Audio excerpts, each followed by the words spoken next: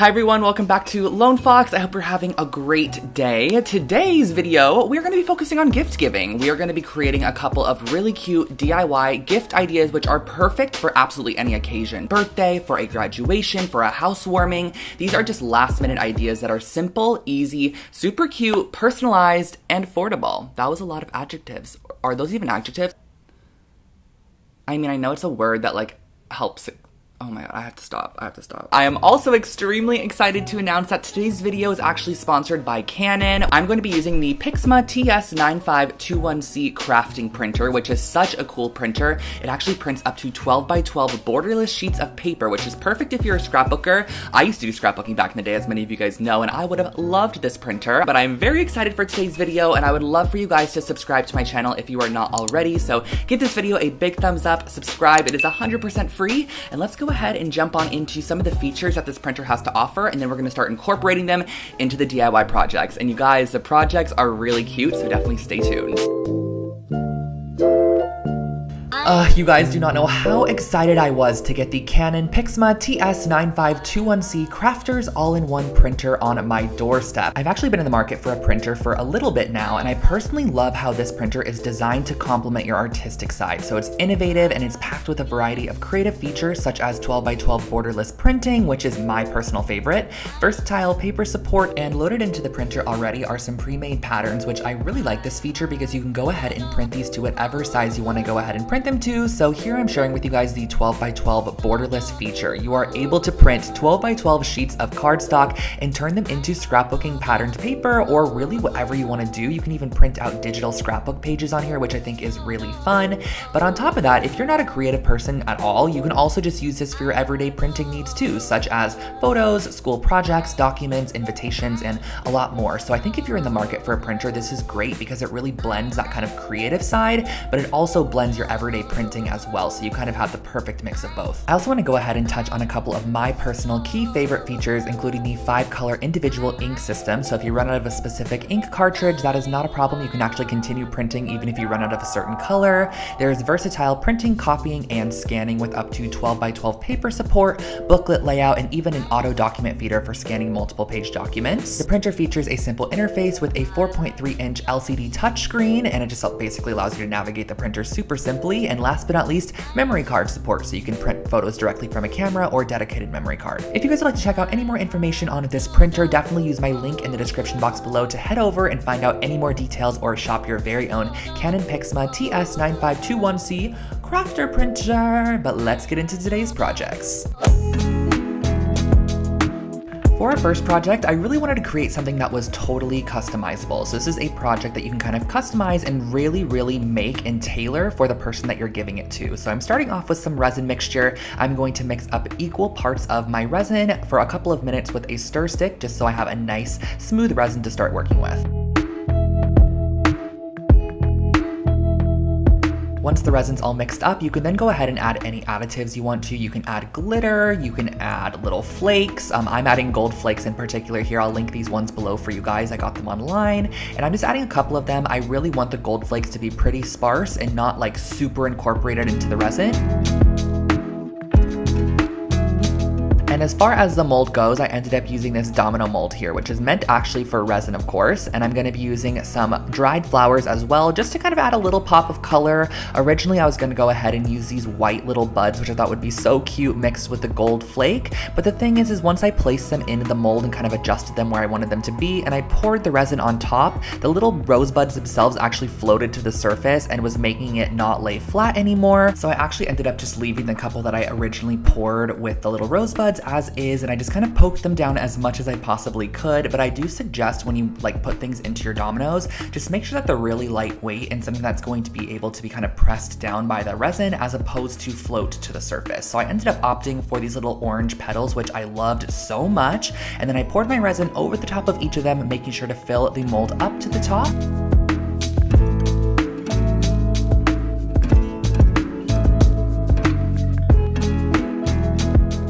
Now at the top left, if you can kind of see that cluster there, I had to make a new batch of resin and those ones ended up with so much more gold flake in them, but I think it's totally fine. I like the variety, but I personally prefer the more clear based ones that have a little bit of gold and a little bit of petal, but the other ones, they turned out very, very gold and vibrant, which is totally fine. So once I popped them all out of the mold, I was kind of examining them and I realized I needed to go ahead and fill in all of the holes on the dominoes and the lines. So I actually opted for using a white paint pen. Now you can totally use whatever color you want to, but I thought the white would look nice on here, and in the paint pen form, it's just so much easier to use, you guys. So I went ahead and I filled in all of the dots and lines on all of my dominoes, which was a little bit time consuming, but it was honestly kind of therapeutic at the same time. I listened to music, filled in all the dots, and I love the outcome of these dominoes. You can also totally consider using your printer to print out patterned paper or photos or little decals to put in your dominoes as well.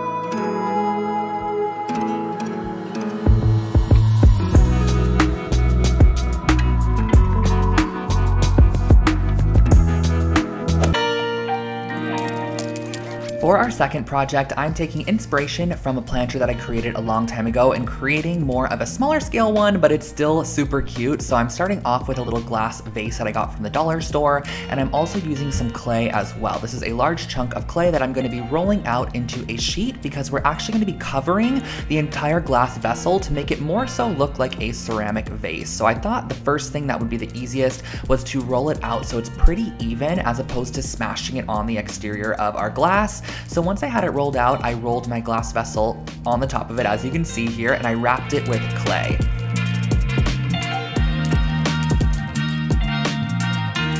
If you're wrapping a vessel like this in clay, I do think rolling it out first just makes your clay kind of stretch a bit longer, and it also makes it so much easier to apply on the vase itself. So as you can see, I was able to cover a good majority of it with what I rolled out, but if there were any cracks or crevices or nooks or crannies or any of the sort, you can go back and fill them in with clay and kind of smooth them out with your fingers or an acrylic roller. And then also on the top rim, as you can see here, I'm just folding down the excess clay. That's just going to give you a nice clean finish on the top. I am of course going to add some ears to this so we can turn it into a really cute fox. So I grabbed a little bit of white clay and I just kind of formed it into the shape of an ear, and I'm just pressing it and mending it to the top. I'm also creating one for the right side as well, so you're gonna need two of these, but totally keep in mind, guys, that you can really make whatever animal you want. Like if you wanted to do an elephant or different kind of animal, just make different features that kind of look like that animal, and then you can go back and paint them afterwards. Now I'm using the back of a paintbrush to go ahead and kind of mar the clay a little bit or give a little bit of an emboss around it just to add some detail. This is going to be kind of the head shape and nose of our fox there.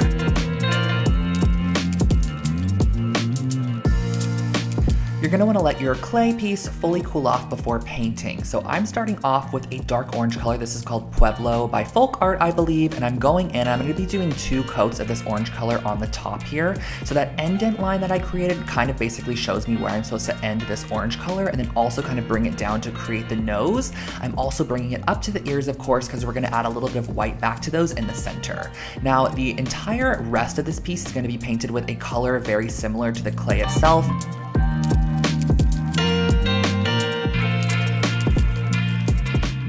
In that emboss we created around the entire perimeter of the piece, I'm just adding this dark brown paint here. This was an old paint sample that I had, so I'm going in and just kind of filling in that indent with the brown.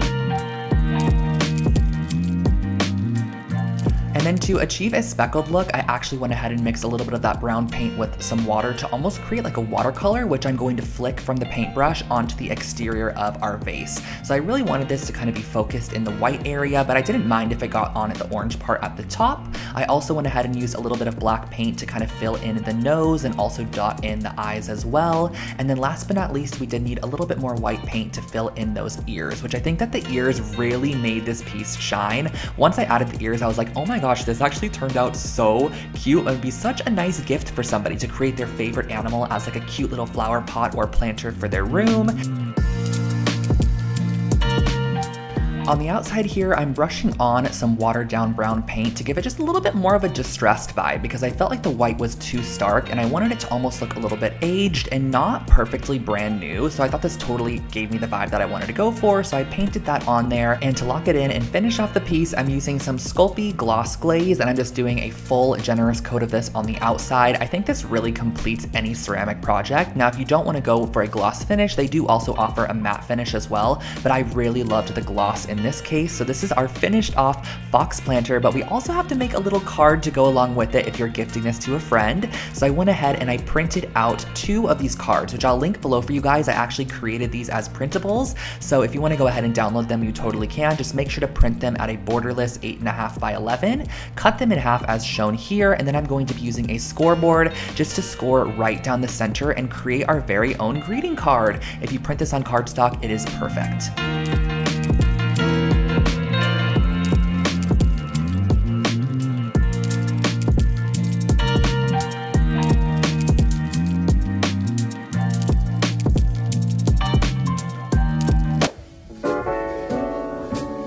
I am absolutely in love with this next project. We're actually going to be using the printer itself to create a majority of the, I guess, pieces that we're going to be using for this project. So the first thing I'm doing is printing out a ton of these really cute patterns that I created for you guys. So these will also be linked as free printable downloads in the description box below if you want to go ahead and download them. Once you have them downloaded, you can print them out on your printer.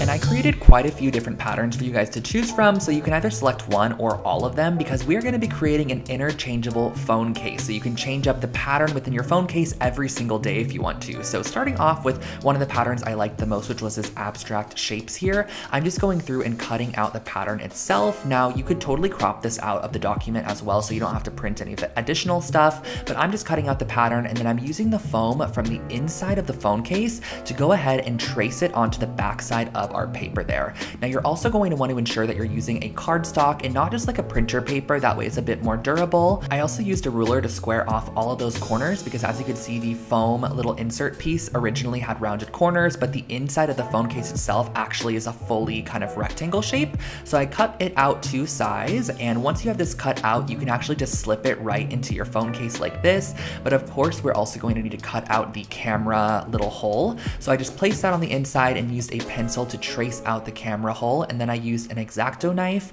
on top of just like a piece of cardstock or cardboard. I just cut out that eye hole, that way our camera is still able to be fully functional, of course.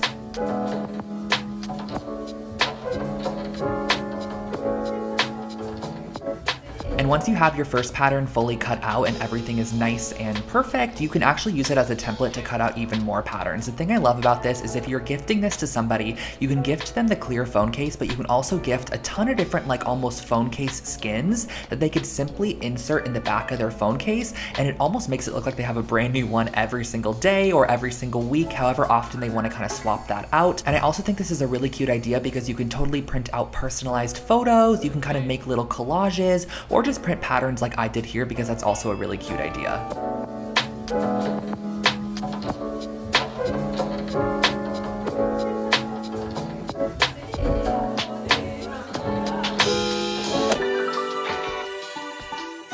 For our last and final project, we're going to be using clay again as the base, so I'm pulling off a little chunk here and we're going to be rolling out a cone shape. So I'm kind of rolling between my hands and tapering the cone up to a bit of a point. I don't want it to be too pointy though, and this is essentially going to be a cute little ring holder that we're going to then go and paint once it is fully baked. So I cut off the bottom to make it nice and flat, and then for our next piece, we're going to be creating an earring stud holder, which I've seen these before on websites like Anthropologie or West Elm, and they're normally pretty pricey, so I wanted to create our very own. I'm rolling out a little circle of clay here. I'd probably say this ended up being about 3.5 to 4 inches in diameter. And once I had it rolled out to the size I wanted, I went ahead and used a needle to poke holes. Now, the holes that we're poking are going to be for the earrings, of course, so you're going to want an even amount since there are typically even pairs of earrings. But if you have one-offs, just poke as many holes as you'd like. I think I ended up poking about 12 holes. I placed this over the top of a small little bowl here, and I'm going to be baking this in the oven over the bowl. That way it almost almost has this rounded form to it, and when you place this on top of your tabletop, it will allow for some elevation on the underside. That way the post of the stud earring isn't like touching the tabletop directly or not sitting in the piece at all. It's just going to be kind of floating on there. So I'm baking these for about 25 minutes each, and then we're pulling them out and giving them a little bit of a paint job. This is what I love about all these projects, is how customizable each one is. So if you're making this project, you know, for someone's birthday, you can customize it to their favorite color palette. You can add patterns, prints, textures, whatever you think that they're gonna like. So I'm starting off on the right side and kind of just doing this organic shape in this tan color.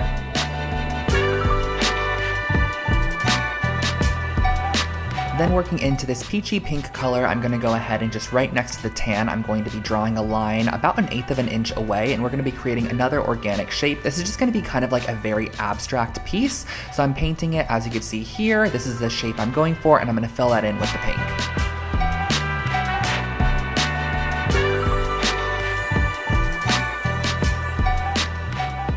And our third and final shape is kind of hard to see, but it is a super, super, super light tan color. Once it's dried, you can kind of see it a little bit more there. I also opted to just spray a little bit of gold spray paint. I find this is so much prettier than like a gold acrylic paint, so I just sprayed a little bit in my container there and used a small little detail brush to add a couple of lines and a couple of dots just to kind of give a little bit more detail to this piece. I also went ahead and painted the little ring form. I started off with the lightest shade on the top tip there, and this kind of started to look like a candy corn as I was painting it, so I needed to change that up pretty quickly. Underneath that, I'm going in with a little bit of a darker tan shade, so it's almost like a monochromatic tone on tone, and I really think this would have been cute if I left it as is, but it gave me very candy corn vibes. So I wanted to break up that design a little bit with some of the gold paint as well. So taking that same detail brush, I'm just doing a thin gold line on the bottom rim of that tan color there. And then from this, I'm going to be creating a couple of little lines that go down. So they're almost like little eyelashes, but I just like the way that the pattern ended up looking in the end. You can totally paint this however you'd like to, but I just did random lines at varying lengths. And of course, a generous coating of gloss glaze just to finish these off and seal in our design.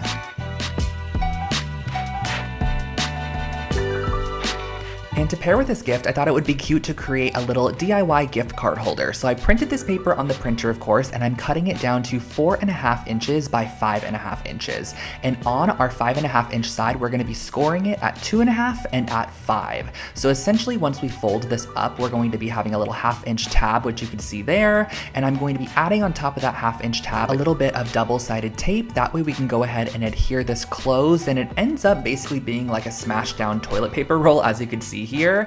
Now what I'm doing is going in with a ruler and X-Acto knife, and I'm just cutting a slit wide enough for my ribbon. So you guys are gonna see what I'm talking about in a second here. Once I cut the slit that's wide enough, I'm also going to be cutting out a little slit underneath that and almost creating a notch, which is going to be cut out of both sides of the paper. So this is gonna be going through both sides, as you can see here. Once you have that notch cut out, you can slide your ribbon through the notch. This is a really cute little yellow velvet ribbon. You can slide your gift card through the notch over the top of the ribbon, pushing it down, and then simply tie a knot on the top or a bow or whatever you want to have, just making sure that your gift card is secured on the inside, and you can easily pull it in and out of this really cute little gift card holder. I used to make these all the time when I used to scrapbook.